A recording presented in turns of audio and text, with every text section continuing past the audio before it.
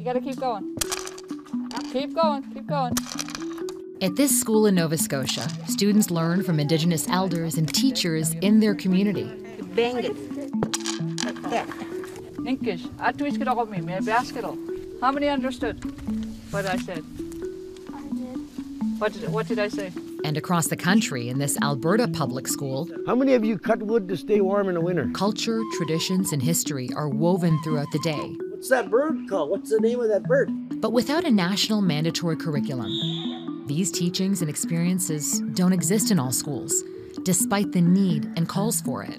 Education is the key to change. Education is the only way to create real, long-term, sustainable change. It was the first, it was the only one of its kind. That was always the vision for Pauline Shirt. She's an elder now and still leading the way, changing how children are taught in school about Indigenous people in Canada. All of these are graduated. We need to educate people. What happened truly? Like so many Indigenous children, Pauline, her sisters, and cousins were taken to a residential school in Alberta. Pauline was 8 years old. They brought us in, and the first thing they did was cut our hair. And to us, our hair is our power. They put some kerosene on our hair. Kerosene, can you imagine? Schools where students were forced to assimilate, abused for their culture and for speaking their language. We weren't allowed to speak our language. We were told, hey, this is who you're going to be. You're going to be like, to assimilate us, eh? Despite what she faced emotionally and physically, her spirit never dimmed. Decades later, as a parent, her daughters and sons were attending public school in Toronto and suffering terrible racism. She says her son Clayton would come home from school bloodied. He was being bullied because he had long hair. And he was the only Anishinaabe in there. They were really just horrible, horrible, horrible. They made them feel ashamed. They made them feel, they were ill-treated. So in 1976, she started the first Indigenous school in Toronto with her late husband, Vern Harper. I started in the living room, and I said, this is the start of our school. We're going to have our own school. Anybody heard of Nanabozo? Yeah. They called it Kapapamachikwe, Wandering Spirit School. A good life for my children, a better life for my children, that they don't have to come home crying or, being met with racist attitudes. At the time, Vern described the school in a National Film Board documentary.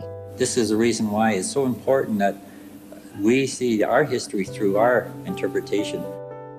Pauline took us back to her former home in an East Toronto neighborhood. This is where I started Wandering Spirit. It is a 4-bedroom apartment. The key, they determined what an authentic Indigenous education looked like. This was our school. Our curriculum was our way of life. We took them to places, land-based teaching. We took them to ceremonies. We took them to sweat lodges. We started something in here, something that will go on forever. Pauline's legacy continues in 18-year-old Ella Laforme. She was one of the first high school graduates from Wandering Spirit. The school is now JK to grade 12 and housed in a much bigger building in Toronto's East End. Ella started her education in a mainstream public school. She remembers being just 10 years old, having teachers call on her to explain Indigenous culture and history to the class. What did that feel like? I was being put on the spot for things I didn't know about, and then also if I didn't tell them anything, it was almost like I was really disappointing them, and I felt almost guilty, I should have been speaking about my culture, even though I knew I couldn't because I didn't even know what they were talking about. Do you think the teachers had the right resources with what they were teaching you? We should just throw out all the textbooks, history textbooks, because it makes me kind of upset. They only really talk about the falling or the eradication of Indigenous people, and they only talk about us in past tense as if we aren't here anymore. We are successful people who do successful things. The kids are fine, it's the adults who can't handle it. Charlene Barehead is a longtime educator and advocate. Denial is a big issue. I think that many Canadians and many Non-Indigenous leaders have a really hard time wrapping their heads around the fact and accepting that the history that we've learned in our education systems across this country for 150 years has been inaccurate, has been biased. Education falls under the provinces and territories, so despite calls from the Truth and Reconciliation Commission, there is still no mandatory curriculum. What message does it send to Indigenous people if Indigenous education is not mandated in Canada? The message that it gives is Indigenous people are not important. Indigenous knowledge is not valid knowledge. It's not important to acknowledge the atrocities that have been perpetrated on Indigenous people. Even in the last year, there were incidents of public school students in different parts of the country being asked to describe the advantages or benefits of residential schools. There are still definitely, bias and racist resources that are kicking around. They're not as easy to find, which is a good thing. We have been sort of trained to believe that if something's in writing, it must be true. And students see that. It's so much harder to get people to unlearn things. What's also key is who is teaching. It's everything we do is for the children. And how they are doing it. Indigenous people must be involved. Do we still have our cultures? Yeah. And resources must be authentic and accurate. I think there are many people who are just not comfortable and they're afraid to do something wrong.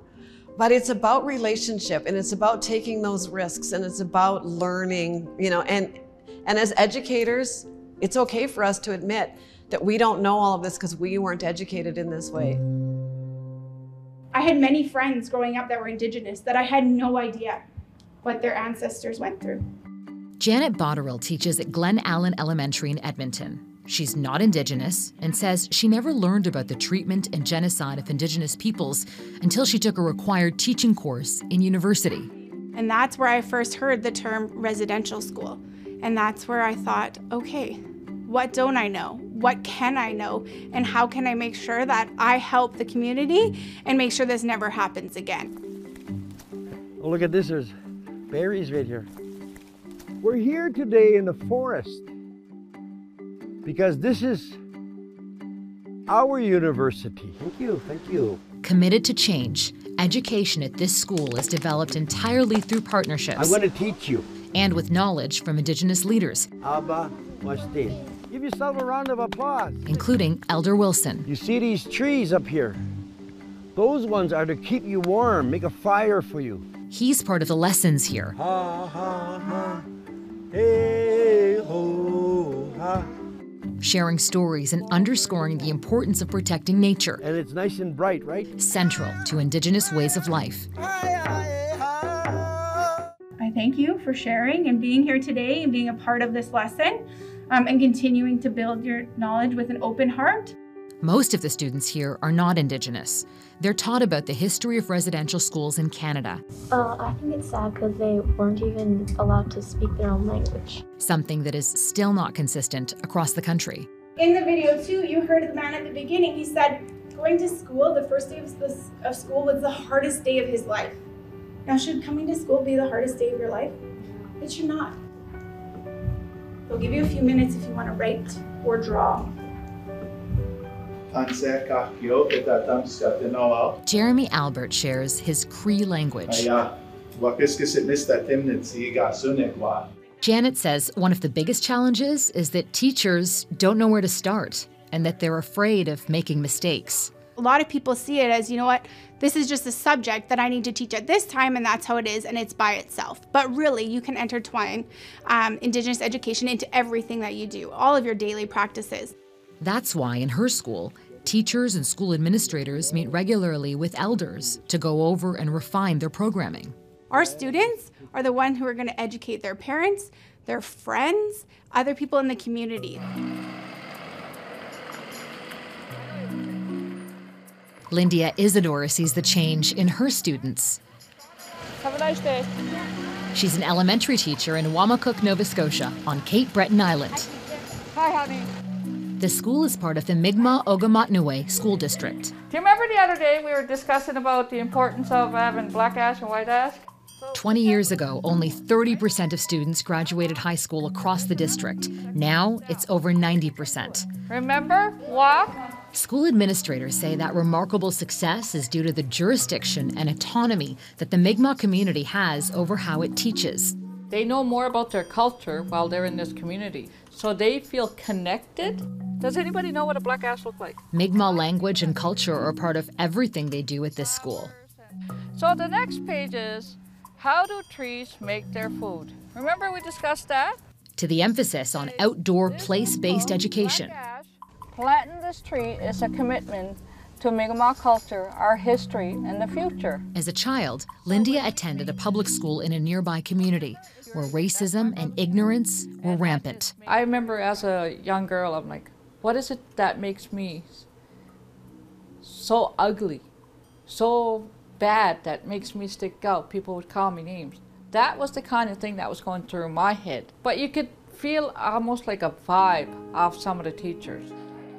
Lindia knows the public school system across the country has work to do. Real and lasting change starts with education. She's now helping create a guide for teachers to use in public schools. I don't want any of the kids I know now to go through what I had to go through, but I also want them to have pride of who they are. Pride is what Ella says being a Wandering Spirit graduate gave her. She's now in her first year in university, studying psychology and advocating for Indigenous peoples and for better education. And you should tell people that, like, you're Indigenous and you're still here and you should be proud of who you are. Pauline is in her 80s now, but she's not stopping anytime soon. Beautiful, eh? Just gorgeous. There's sweet grass there. Outside the apartment where she launched that first school all those years ago, a memorial her son helped create to remember the residential school survivors. In the spirit of mutual healing, our canoe is in honor of all those who are affected by this experience. Pauline's work represents the future too. In the educational system, we have to accept me as a human being, accept your style, I'll accept you as a human being. That education has the power to change. Makes me feel proud, really feel proud that I have done my work. But it's not finished.